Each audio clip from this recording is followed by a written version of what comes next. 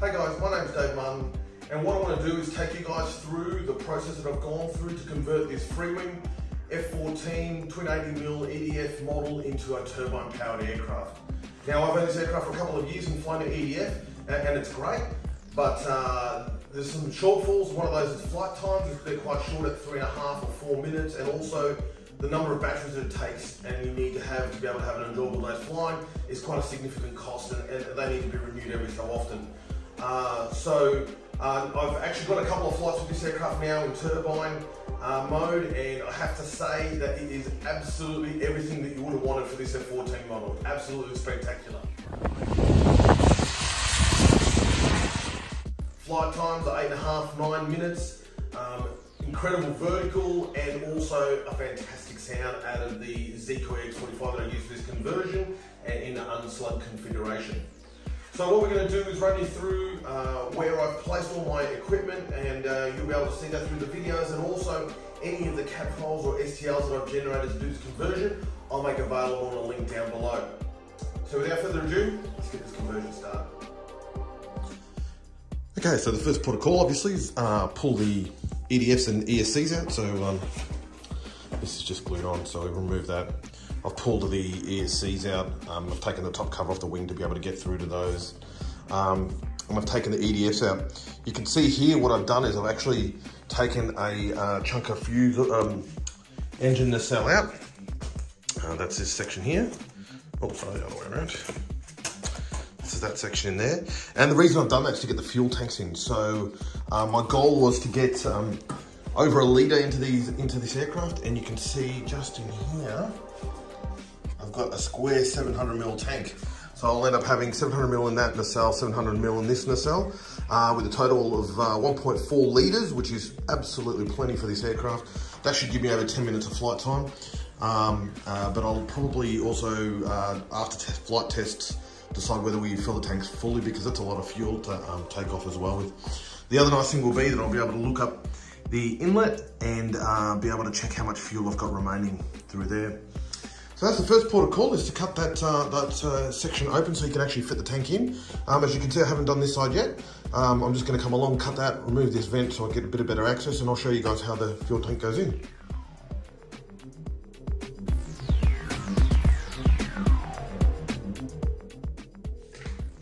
So the tanks I'm going to use for these are these 700mm fuel tanks.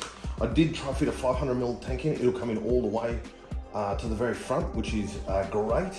But it'd get me about 1 litre, and I really wanted to be a little bit more than 1 litre on board for fuel wise. I wanted really the 1.2 mark. So these 700mm, 1.7 litres altogether. They're a great tank. So I've already got the one installed on the left hand side. Working this one up. The other thing I'll always do is also give these a little bit of a tighten up, just to make sure they're nice and tight. And the same with this, make sure that the O-ring is installed correctly. Looks pretty good. We tighten them up, and I'll tighten these up in a second. When they get installed, they go head down, you'll find that these actually catch on the foam as they get up into the top section of the nacelle. The center of gravity point is roughly about here. Because of these nipples, this is about the closest that you get onto the center of gravity, but that's pretty close. That's not too bad. You shouldn't feel too much of a CG shift as you'll be burning that fuel off in the flights. And I'll also end up having a header tank that'll sit up here, which will offset some of that weight of the fuel as well. So I'll go ahead and tighten these up, and I'll start to make some grooves to allow the refuel and the vent line to come in that little bit further, and allow me to get into the same position as the one that's in the left-hand side one already. All right, I'll keep going.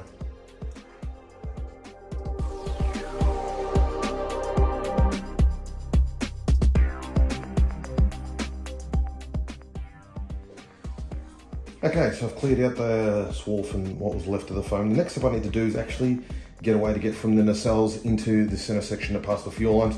So using my brass tube that I heated before, this time I'm just going to use it cold.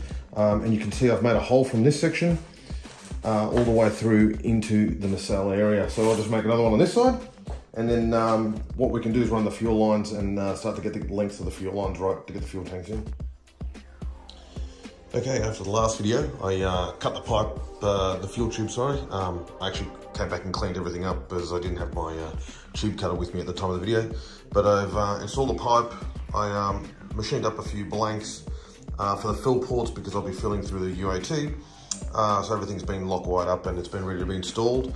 So what I'm going to do is just use a pull string through the back to feed the cables up, and I'll put the camera back on once the fuel tanks are back into their final position and the fuel line's been threaded through. Okay, we're back. So you can see here, run the fuel lines into the center section where the UAT is going to end up sitting. You can see the tanks are now installed into the engine nacelles and ready to go. So before I continue putting the UAT and whatnot on inside the aircraft, what I'm going to do is actually install the turbine mount on the back, so that way I get an understanding of how much weight I've got at the back of the aircraft and where I need to position things in the front to minimise any unnecessary weight. So I'll just flip the model over and I'll show you what I'm doing with the engine mount.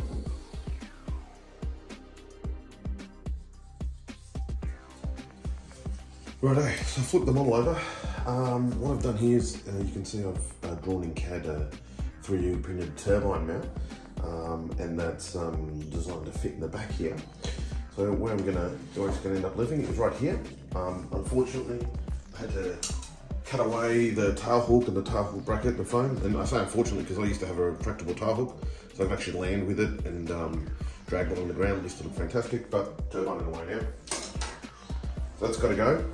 This is where the turbine's going to sit. I've got a 3D printed X45 dummy that I use when I'm setting up the aircraft.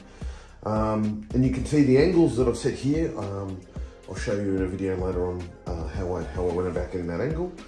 But this is the location. So before I epoxy that down, I've scuffed this up already, but I've removed the paint from the kit in this area.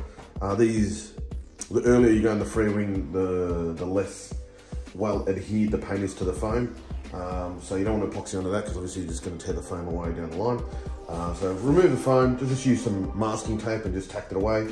I marked out where it's going to sit and remove that. Your kit probably shouldn't have this hole, that's where the servo used to sit for the retractable tail hook. So now I can go ahead and epoxy that into place, it's ready to go. And what I'm going to also do is have some small plywood plates that will feed into the side of the nacelles, and that'll make it a super strong mount for the turbine. The only thing I have to do is, the turbine does just touch the foam here. I was trying to reduce the height as much as I could, so that you couldn't see the turbine from the side, and it also protected it if you dragged its tail, which these probably will do anyway. Also, yeah, I just wanted to bring it into the center as much as I could. So I'll also just take the model out quickly and using a sanding drum on a drill, just take some material out of here just to be able to let that turbine sit in very neatly in there. You can actually also, I don't know if you can make it out, but just in here you can see the back of the fuel tanks. So I haven't installed the vents yet. I'm just deciding what I'm going to do there with that. I'm going to be installing some sand iron center burners on 3D printed mounts in the back, which I'll be able to get access through the EDF hatches. But whether I want air coming in there or not yet, how much air I want coming in, I don't know yet. So we'll keep going along and we'll see how that pans out.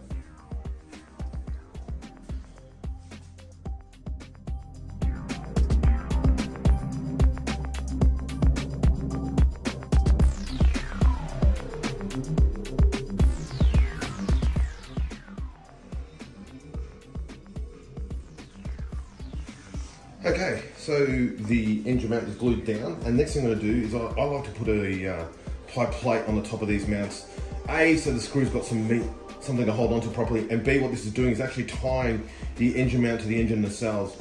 So, considering the way this is laid coming off the 3D printer and the fact that it's a shear joint with epoxy, I wouldn't like to put forward an aft load in this direction alone. So what this does is it helps transition some of those forces into the nacelles. This gives you some strength, some meat to screw into, which makes attaching the turbine a lot easier. And as you can see in the structure here, we end up with a really strong box section. That's going to be bulletproof. I reckon you'll probably hang 6 kilos of this and not have too much of a drama.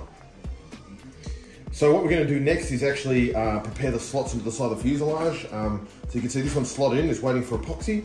So I'll show you how I did that. and then we'll epoxy these in, which will allow us to bolt the turbine in, which is the next big step, because once we can manage to get that done, we can run the lines forward and we get an idea of roughly weight-wise what we've got at the back of the aircraft, and that allows us to position the UAT and the batteries and everything in the front of the aircraft in the most optimum position for our final flying setup. So I'll just show you how I did this. What I did was I just grabbed this is my other mount. Just pop that here for now. I just grabbed a blade, and what I do here is I'm going to just use the engine mount to cut at the right height to give me a nice clean slot. You know, if you are going to try this at home, be super careful. If you don't have the dexterity, probably do it another way. I like doing it this way because it's going to give me a very accurate cut exactly where I need it to go on the model. So I'll just push the blade along. And then to get the other side of that cut, I'll just put the engine mount on there at the moment. That will give me the correct spacing.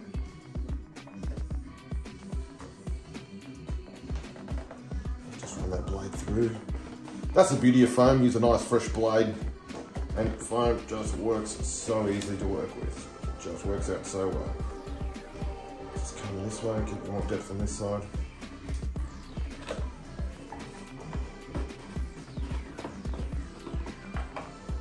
Alright. And then once we've done that, you can use the mount here, push that foam in, start to compress it. As we push it in, that goes this way. There we go.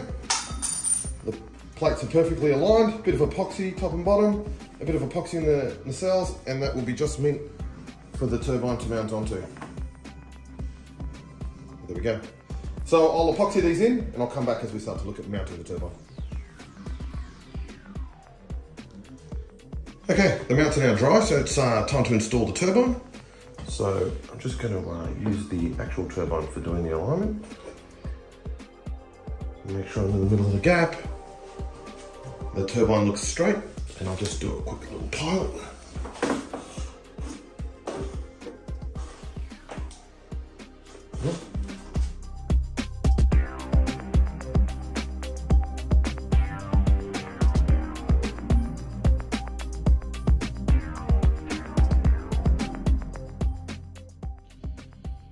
Okay, where we're up to now is the fuel system is mostly installed.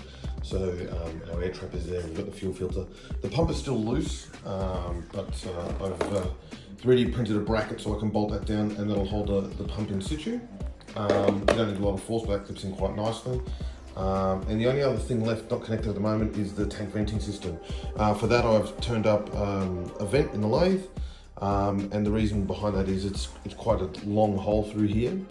And I wanted the vent sitting further forward for two reasons. One, especially with short squat airplanes, if your fuel vent's down the bottom here, it's really hard to see when you're refueling the airplane. So I want to put this one nice and forward so I can see that when I'm refueling. And also I'll have a clear line coming up so I can just look from the top and I can see when it starts to vent out to the overflow. So they're the last two bits of the fuel, just installing that and installing the vent are the last two things of the fuel system left to go on. And then once we've done that, we can move on to installing all the radio gear. I started with a board. You can see I've actually taken a lead from the factory mounts. So this will sit in here, and that'll allow the receiver to sit in there, and then I'll also put the power box switch in there as well. And hopefully we can get that sorted out tonight. I'm umming and ahhing, I might actually try and level the receiver entirely. This is one of the AS3X gyro stabilized receivers. And I know the instructions say don't use it on turbine models, but I've got a couple of guys I know who've been using them on X45 powered foamies and they haven't had any dramas. So we can always turn it off in flight. This is the receiver I had in the aircraft anyway, pre-conversion to turbine, so that's what we're just going to go with. So, okay, as we keep with the installation, you can see here what I've done is a 3D printed board for the power box switch, and I'm also running one of the Spectrum AR 10360Ts. This board actually ties into the original mounts in that the factory has for the battery, so you can see there's slots in that key up with these tabs that come from the factory. So fuel system installation is now complete at this stage. So I'll drop this board in and I'll tidy up the antennas and the satellites. And once we've done that, we can actually look at placement of the batteries and keep going with the installation.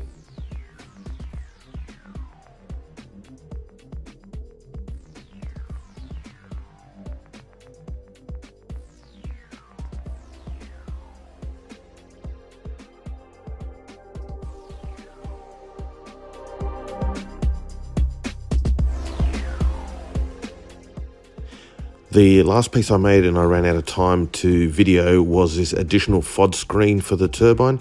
It's got a 3D printed frame, and I attached it to the EDF covers, which allows easy access to the turbine.